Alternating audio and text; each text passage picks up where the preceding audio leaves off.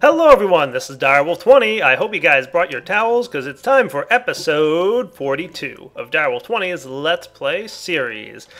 Today's episode, I'd like to focus on upgrading my applied energistic system. It's about time we make this thing a little bit more fancy. So we've had a lot of fun doing the basics of applied energistics, but I'd like to do more. I'd like to pursue greater goals. So I've been clearing out a little bit of space downstairs here, might need more. But I'd like to get a nice and somewhat compact build for the molecular assemblers here, so we can get several of them working all at the same time, right? Now we've obviously got the one so far with just a couple interfaces on it. We're going to move these downstairs, and I'm probably going to move my crafting storage downstairs and might even move my ME drive downstairs, but we'll have to see how we can do with our movement. I might leave the drives up here, and maybe even the crafting stuff. I don't know, but I want to move these down at least. And I'd also like to get my crafting terminals a little bit more, stretched out throughout my base. I'd like to have maybe one or two upstairs, as well as one or two downstairs, so that it's easy for me to access my stuff from wherever I'm at. So I don't have to keep running around, reaching my AE terminal. I can just get it from anywhere in my base. And eventually we'll set up some wireless storage for that, but we'll get to that eventually. So for now, let's get started moving this stuff. So the first question I have is, can I pick this up without it dropping all the stuff it has? No, I cannot. So question answered right there. There we go. Come up here with me, you guys. For the temporary time, let's put that stuff in there like that, just so I have inventory space available. I want to get this down here, and I want to come up with a more compact way to handle these molecular assemblers and plan for the future. So let's change things up a little bit. Let's jump real quick into some form of bat mode or something so that I can see where my cabling is at right now. So we had things along, let's see, this line is where I had my molecular assembler set up, right? Okay. So that's okay. I can just leave that as is probably. I do want to keep, a good distinction about where I have everything set up so that I can keep track of wiring and whatnot. We will have to upgrade and get some fancier wires eventually, but at least right now we're okay. So things are a little bit of a mess. Soren would probably yell at me if he saw my cabling of ME, but that's okay. He does a bad job cabling too, so that's on him. I will continue to plan out how I want to do this. So let me get the basic layout of how I want my molecular assemblers laid out, and then we'll be back. Alright guys, let's get to work. So the first thing I want to show you is something that I actually learned from you guys. Somebody posted on the comments, I think a few people posted when I was making my facades for my controller and cables. They said if you go into your network tool and shift click, you can see there's a transparent facades option here that you can turn on, and it basically makes it so that when the toolbar is in your hand, the facades are in fact transparent. How cool is that? So news to me, did not know about that one. Pretty cool though, I think it's awesome.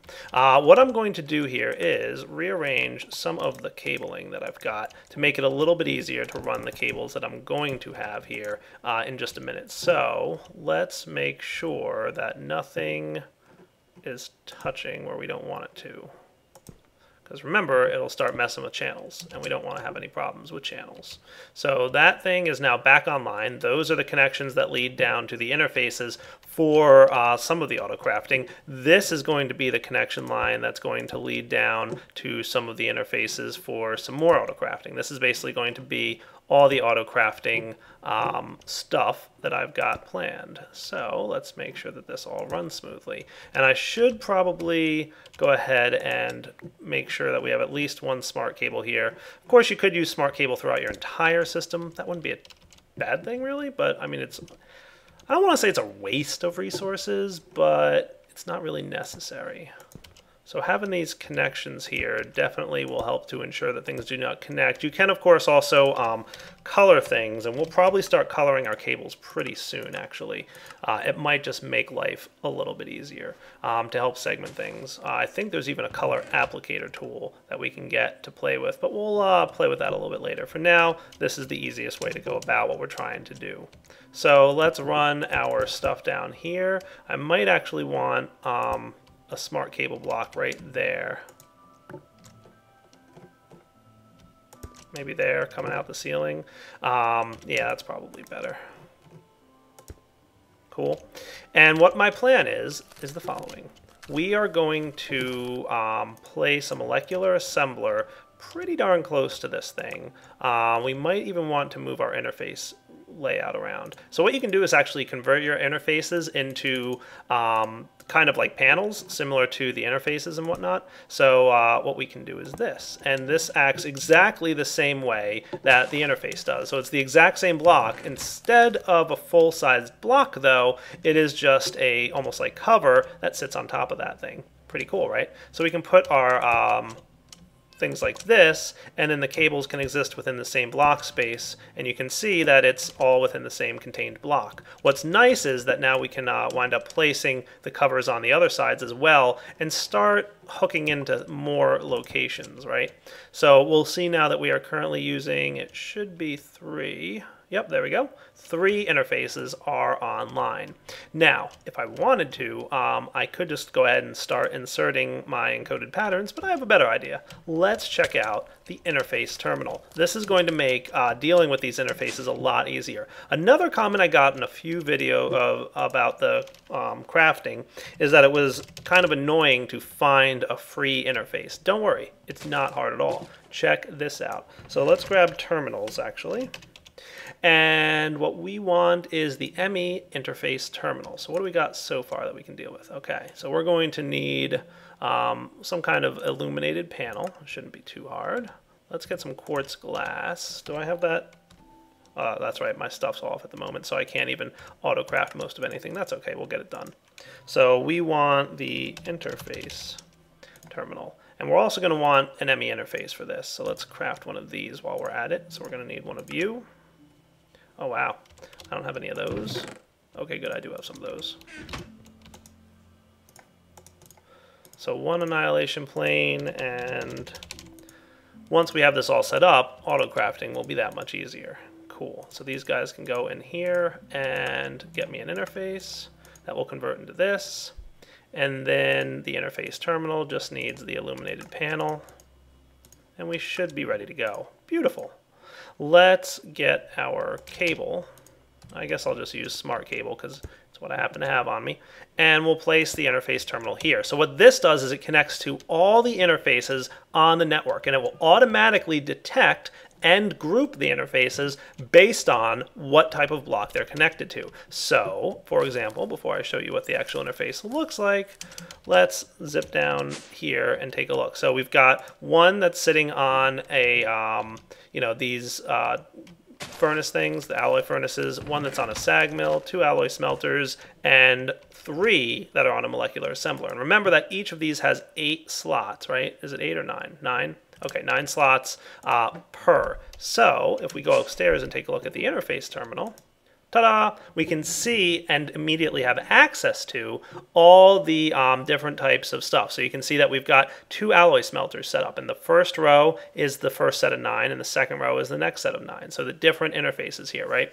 Now, if you wanted to, you could make it a little bit easier to keep track of them, but for now, I think we're in good shape. You can also search for stuff. So if I search for molecular assembler, you've got the 3 molecular assembler interfaces all right there. And then we can just start inserting these guys like so. Cool. And I could, of course, shift-click it if I wanted to. No? Don't want to let me shift-click? Okay, that's fine. So we'll just continue to put these in like so. So you can directly access your interfaces and immediately keep track of when you need to have a new one. So let's snag you, and all these. That looks good. You can also go into the molecular assembler interface. Cool. And it doesn't matter what you put where because it's all going into the molecular assembler, and it's nice because it groups them all together. So, eventually we might have 20 different interfaces all plugged into different molecular assemblers. That's fine, it'll all be grouped up. And you should see here that we have now inserted all of our patterns, so we can easily keep track of where our patterns are. So if you miss the old interface of being able to, in one spot, insert a bunch of different things, don't It's fine. It's still there. You can still do it. So, of course, we also have access to our sag mill and any other recipes that we come up with. So let's actually request another interface here. So let's do that. So craft one of those for me. Thank you. AutoCrafter go. Yes. Crafting one ME interface. I assume as much. You know what? Maybe I have to plug in.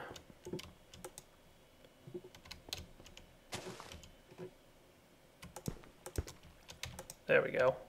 Ta-da! Now it's working. Beautiful. I like it. So now the interface is working. And of course, if we wanted to, we could snag another.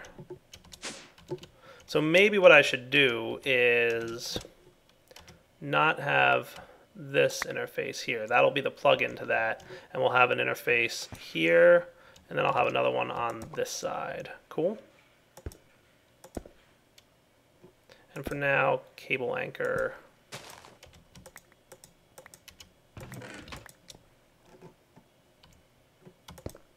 That guy. Cool. So now we've got 4 rows in the interface section. Not too shabby. Nice. Look at that. And then, of course, I can put all the interface pieces back in there that I had. So now that that's in place, I'll come back in a minute and we'll do some more work with this network to make sure things are nice and organized. All right, so briefly, just because I had a little bit of fun getting ready to do stuff here, I wanted to make sure that this pattern, both of these, were known to the molecular assembler. So easily enough, just drop them into the molecular assembler slot, and now I should be able to auto-craft more cabling. Cool. And while I'm at it, I'm actually going to teach it how to make smart cable. I figured that would be a good idea. So let's get some ME covered cable here, which is just wool plus cable. So we'll craft one of these to get it started. Dun, dun, dun, dun. There you go. Encode that pattern, and we can use this thing to get this guy. So if we threw our interface piece into here, request the crafting of one of these, and brought this down, you can see now we can encode that pattern, and we've got the smart cable pattern ready to go. So if I want to auto-craft any smart cables, not a problem. Sweet. And for my next trick, guys, I think I'm ready to automate the thing that used to be sitting here, the crystal growth accelerators. So we're going to do a full-blown automation of the requests for both Fluix Crystal and for the crystal growth accelerators using things like you know, the different seeds and whatnot. So this is going to be a multi-stage build. It's going to be a little bit complicated, but I think it'll work out pretty well in the end. So let's get pretty much set up with where we're going to have everything. I was thinking like right here would be about where we want stuff to be. Is this it, or do I want to go back one further? Might not be a bad idea to go back one further. So along here, we'll stick with this stuff. We're going to have the 4 crystal growth accelerators like so. We're going to have the water plant there. And what we want to have is something that can just immediately drop items down. So we could go with, what is it called? Something from Britannia. I'm using it over in the other Britannia room. Let's go take a look real quick. What's it called? Open crate. That's it. Yes, the open crate is what I'm going to use. I might have the stuff in my AE system. You'll also notice I ran out of LP. I turned off the zombie generator and kind of forgot. Anyway, open crate. So we just need some living wood planks. Like so. Cool. So anything, of course, that goes in the open crate will immediately drop directly down. What I'd also like is some glass. Thickened glass ought to work. And yeah, it's good for now. let's do something here, because I really don't want to accidentally like walk into stuff. So I'm just going to put thickened glass in the front for the time being, and we should be able to place the open thing here so that anything that gets piped into it, for example, should wind up, and I forgot it doesn't have an interface, so you can't put stuff in directly, but for the time being we'll use a hopper, and in a minute we'll switch this out with an interface. But just for testing purposes, that goes in there, and it gets sucked into my inventory because magnets. There we go, much better. What I should probably do is, just to be safe, is probably something like this.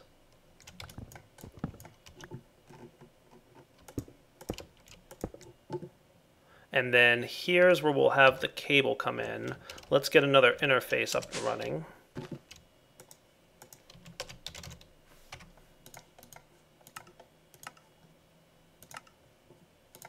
There we go. And we will convert this into this. Stick this onto here.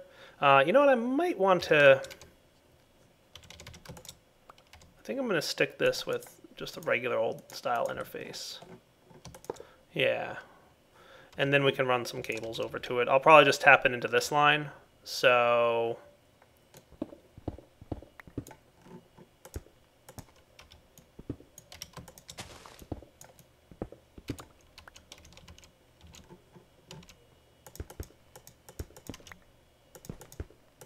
there we go. And since this interface is now live, I will just reconnect this component, the item conduits, into this one, so that, you know, things don't get too messy. And this will be insert. Beautiful. Let's jump into bat mode to make things a little bit easier on ourselves. There we are. Nice. And then what we can have is just you, and you. You know, trying to pretty the place up a little bit. How's that look? Cool? All right, so the next component of this build is going to be when to allow these things to function. And for that, we've got an energy acceptor that we're going to actually go right back into bat mode, and we're going to want more ME cables. So let's snag some. Now remember, those things do not require channels, so we don't actually have to hook them up to our network in any way. We just need more cables, so we'll get 10 ought to do. Oh, we're missing pure fluix crystals? Curses. That is not an ideal situation. How are we for smart cable? Alright. Well, the whole goal of this is to automate the creation of these things, so that's what we're going to do right now. So what we're probably going to want is maybe... I'm going to put that back there so he doesn't get too much in my way. For now, let's have these guys all looping around.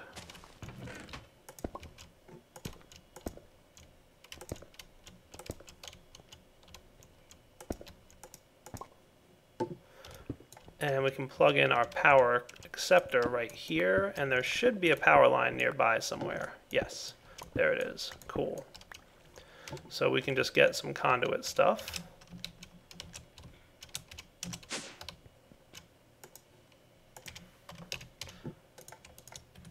Enhanced energy conduits, like so, right into our power acceptor, or energy acceptor, right here.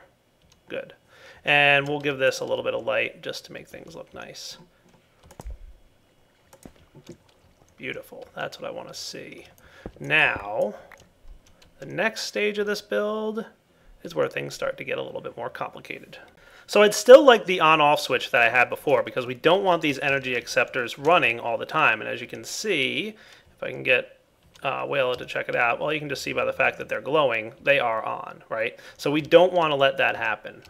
There we go, that works, right? So they're running, currently functional. We want to have an on-off switch. And what I'd like to do is actually switch it off from here, because as soon as we cut that power off, boom, no longer running, right? They burn through their power awfully quickly. So let's flip this back on here. And what I've got are some insulated redstone conduits. I'm going to set this guy's energy mode, okay? In energy mode, we're going to say insert with signal. Okay, so now the only time it's going to be inserting is when this insulated redstone conduit is receiving some kind of redstone signal. For example, if I flip the lever, boom, it turns on and you can see it's running. I turn the lever off and it's no longer running, right? Pretty quick. Nice. I don't think I need that guy there anymore. So that's what we want to connect in with. Now we want to automate it, right? So the next stage of this is to figure out when the appropriate items are sitting in the pool in order to be processed. And for that, we're going to use our old friend, Steve's Factory Manager. Check out this build. So I've tested this in my single player world. It should work pretty well. All we need is a piston and a redstone block. We're going to want a couple cables. 8 might be enough. We're going to want a redstone emitter, so let's go back to manager here.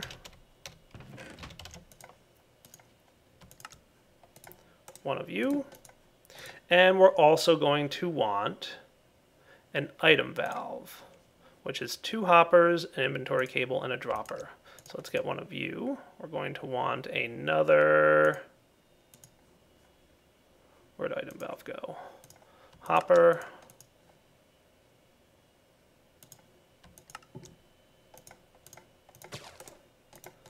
And that should be good. Might need a little bit more of this. Why don't we just get 2 more so that we can craft, so that we don't have to come back for this thing. There we go.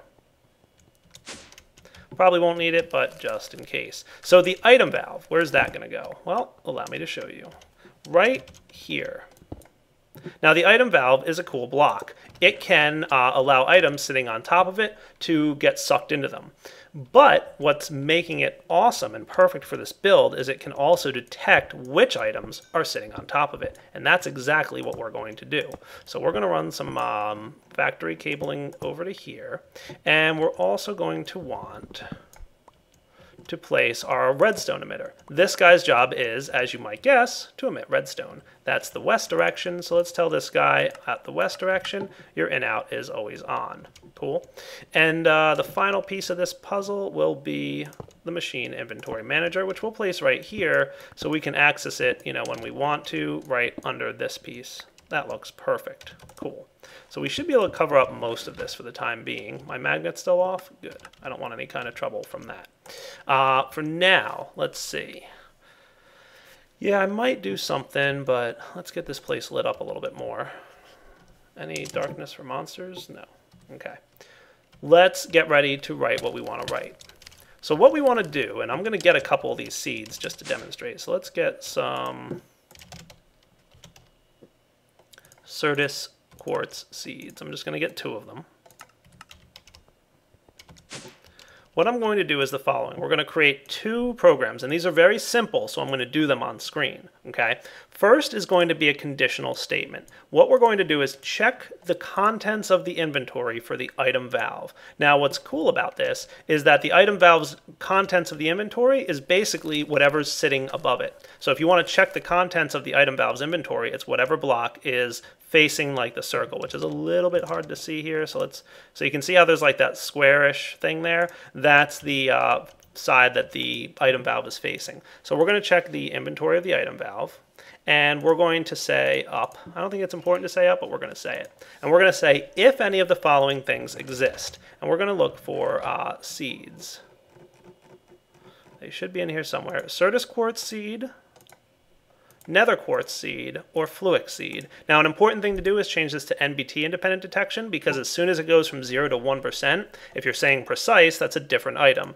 It's stored in NBT data, so by saying NBT independent, it doesn't matter what percentage it's at. Okay, so that's an important thing to do. So we'll go back and do the same NBT independent for everything. All right, fluix, we'll just cancel that right click, and NBT independent. Okay, So NBT independent, very important for those 3 items. Cool. So if any of those 3 items exist on top of the block, we're going to want to toggle the redstone emitter state. You ready? So we're going to have 2 of these as a matter of fact. So remember, this is a true-false condition.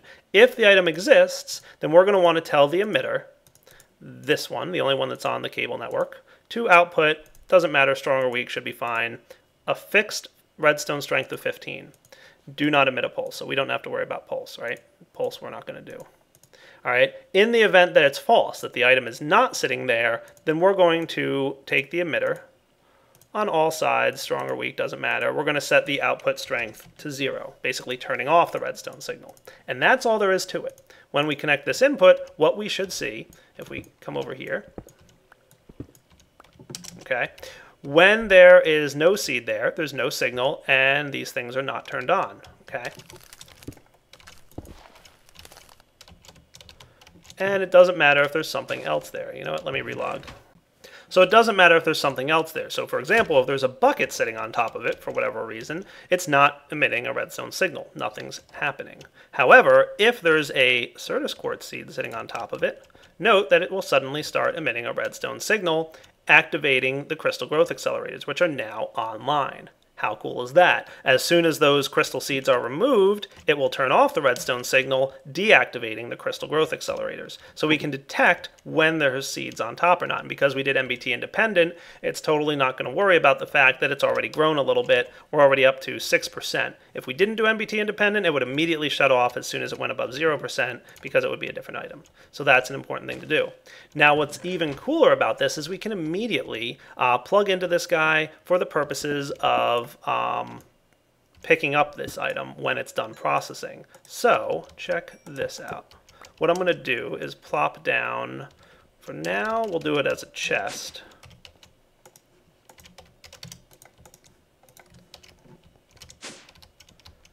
Okay, and we're going to tell this guy disabled for the time being. I don't actually want him hooked up yet, but we will in a minute have him plugged into our interface over there. What we're going to tell this thing is the same thing. We're going to have another separate trigger. So on a separate timer, on a separate setting, we're only going to have an input and an output. Remember, I told you the contents of the inventory are equivalent to what's sitting on top of the item valve, right? So we want to pull off whatever's on top of the item valve, and we're going to do a whitelist, and we're going to say these are the following items you're allowed to pick up. Pure Certus quartz crystal, pure Fluix crystal, pure nether quartz crystal, or regular Fluix crystal. Okay, because we're going to use this also for crafting Fluix crystals. We're going to drop them in there as well. Your job is to pull them out of the item valve and output them to the chest. Doesn't matter which side we insert it into, and an empty blacklist is fine. Cool. So you'll notice the chest is currently empty. And if we come over here and check on our crystals, they are sitting at 70%. So let's give them a few seconds to continue all the way up to 100%. And what this should do is every second it's checking to see if that's a completed pure Fluix crystal. If we check again, we are at 75%. So that shouldn't take too long to get up to 100. Okay, every second we're checking, and when we find a pure Fluix crystal there, we're going to pull it out of the item valve, which is basically the block underneath the water, and place it inside the chest. Got it? And that will automatically, because there's no longer a seed there, turn off the redstone signal, thereby turning off the crystal growth accelerators. 100% totally automated. How cool is that? All right, let's do just another check. We're at 92%. So any second now, this thing should flip to the 100% mark. So you'll notice it's offline because I picked them up. It's back online. Once this thing dings up to 100%, we should see those seeds disappear. And when we check in the wooden chest, they disappeared. The crystal growth accelerator's turned off. Look what's in the chest. Pure Certus quartz crystal. Awesome. So now all we got to do is create some patterns for the AutoCrafter, and we should be complete. So we'll leave this stuff all covered up here. That looks nice and fancy. Everybody likes it, I hope. Yeah, look at that guy. Sweet. So we can really just cover everything up here. We don't have to do any more. I told you the Steve's Factory Manager stuff would be easy. So now all we really have to do is go ahead and reconnect this guy, tell him that he is an extract, always active, okay? And that will pull the items out of the chest, place it in the ME interface, which will wind up, as you guess, we'll put 7 inventory cables in there.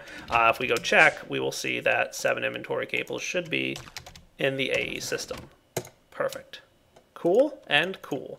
So fully 100%, no questions asked, automated way of doing it. So let's do the following. We're going to teach the system how to make this. So we're going to do Certus quartz seed. So we're going to do dust plus sand equals a Certus quartz seed. We're going to do that, and this guy, because it's a regular old crafting recipe, goes into the ME interface for the molecular assembler. Okay. Then we're going to say Certus quartz seed. We're going to craft one, and it should craft no problem. And we're just going to say one of these equals.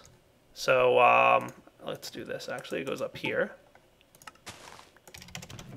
We're going to say processing pattern, 1 Certus quartz seed equals 1 pure Certus quartz. Encode that pattern and insert it into the interface on the tile open crate 0. So I guess that's how it's displayed. So that's the open crate interface. Okay. So now, if I were to come over here and I request, for example, 10 pure Certus quartz, next start, boom, we pop downstairs, and what we should see is a bunch of Certus quartz seeds getting dropped in there. And you'll see that the crystal growth accelerators have automatically turned on. Let's set this guy to never active for a minute, and if we come back in about a minute or two, we should see a chest with 10 pure Certus quartzes in there. While that's happening, I'm going to add a couple more recipes so that I can have the other types of crystal that I want in there. So let's get some more blank patterns next, and we need more glowstone. Cool. Let's get some more blank patterns, 5, and that we should have enough for, but no CPUs are available because it's currently crafting. I gotta get a coprocessor, I think. Alright guys, so the next pattern I'm encoding for now is this one, which is 1 charge, 1 redstone, 1 nether, gets you Fluix crystals times 2. Actually, I can put that in the interface terminal here. I keep forgetting about the interface terminal, I'm not used to it. So now, if we come downstairs, these are off, which means we should have, as predicted, 10 Certus quartz crystals. Look at that. How cool, right? So we're going to go in here, we're going to set this back to extract, always active, which means you're now empty, and our Certus quartz crystals should be in here, right? Pure Certus quartz crystals, we now have 57. Awesome. And if we want Fluix crystals, it shouldn't be much of a problem. We can just, for example, request 10 of them. Start, it'll drop 5 redstone, 5 nether quartz, and 5 charged Certus quartz in here, and within a few seconds we should see the Fluix crystals start to show up. So let's see what happens. I did put Fluix crystals on the wait list, right? Pretty sure I did. Come on, Fluix crystals. Don't make a liar out of me. Crafting 10 of them. What's in there at the moment?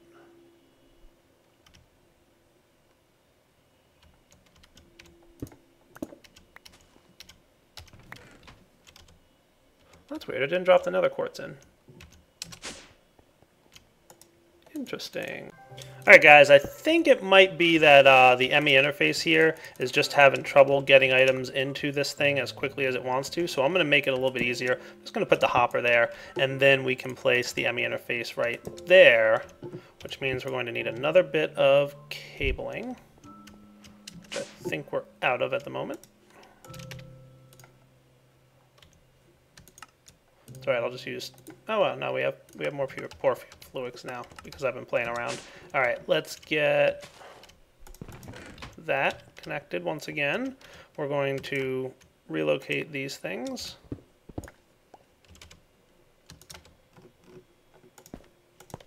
Set this guy to insert mode. That should be behaving a little bit better now. There we go. That should be good. So now what this thing should do, I believe, and you know what I could do if I wanted to? What I should probably do is, just to be sure,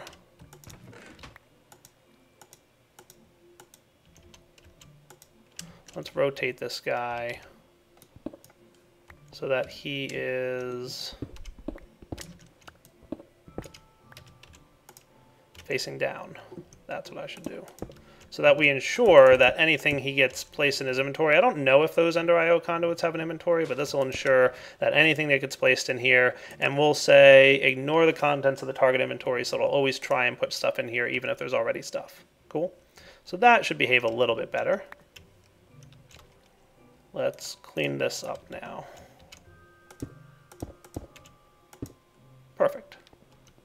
So let's try that crafting again. And it should, emphasis on should, work. All right, I should put my hopper. That's what it is. We will put this and this in there. Cool. And we'll request 10. Start. There we go. That's probably what it was. Ta-da! Nice and quick, right?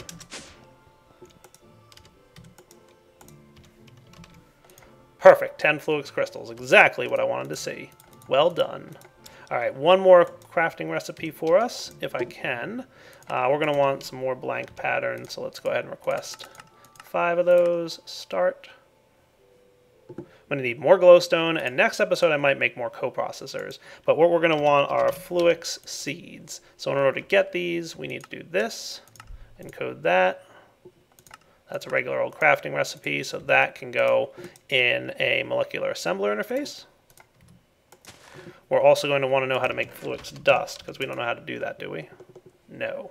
So we will say 1 Fluix crystal yields 1 Fluix dust as a processing pattern, and that's going to go into the sag mill. Cool. And then finally, what we can do is say, if we request a Fluix seed, it should go ahead and make one for me. There we go. One of these yields a pure Fluix crystal, and encode that, and put that guy into the hopper. So now what I should be able to request are pure Fluix crystals. We can go ahead and say, give me 20 of those, right? So it's got 9 sand available. It's going to craft the Fluix dusts that it needs in the sag mill. So let's start it and go downstairs and see what's happening. So you can see already some of the seeds are going down into that thing. The sag mill is processing more dust, more seeds are dropping down, and everything is literally working perfectly. And just to be sure, I'm again going to set this guy to never active, you know, let him do his thing. We should see more Fluix crystals getting processed here. Cool. Look at that. Perfect, right? I like it.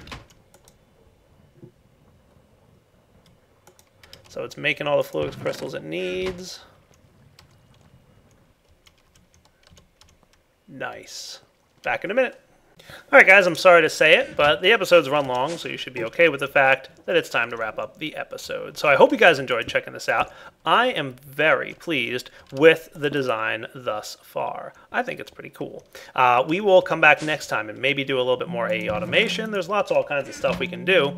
So this is Direwolf20 signing off. Hope you guys enjoyed the episode. Take it easy.